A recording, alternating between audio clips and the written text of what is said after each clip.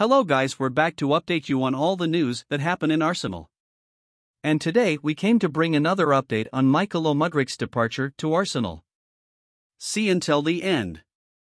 Mykhaylo Mudryk is one of the most coveted young players in the January transfer window, with both Arsenal and Chelsea planning moves to sign the winger. The Gunners made their first bid to sign Mudryk less than a week before the January transfer window opened, according to Football.London. Arsenal have been watching the winger for some time, while Mikel Arteta looks to bolster the North London side's front line. The Gunners are said to have submitted an official bid in the region of £55 million, including additional. But Arsenal's offer falls short of the £80 million asking price set by the Ukrainian side.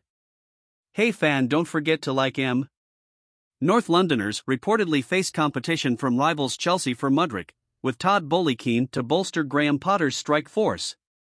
The Blues have been much appreciated by the likes of AC Milan star Rafael Leo and RB Leipzig talisman Christopher Nkunku, the latter of whom looks set to arrive at Stamford Bridge in the summer. With Arsenal and Chelsea both looking for an advantage in the race to sign the Ukraine international, Fulham star Willian had an intriguing tip.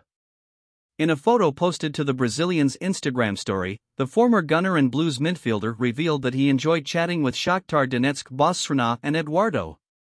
Willian, Srna and Eduardo were teammates at Shakhtar Donetsk, where they enjoyed great success with each other, including several Ukrainian Premier League titles, a couple of Ukrainian Cups and a Ukrainian Super Cup.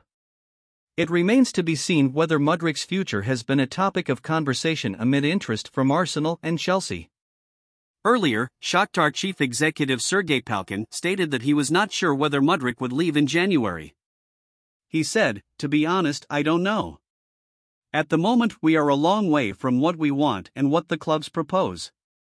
What do you think? Came to London to try a negotiation?" Stay tuned to our channel to follow more news.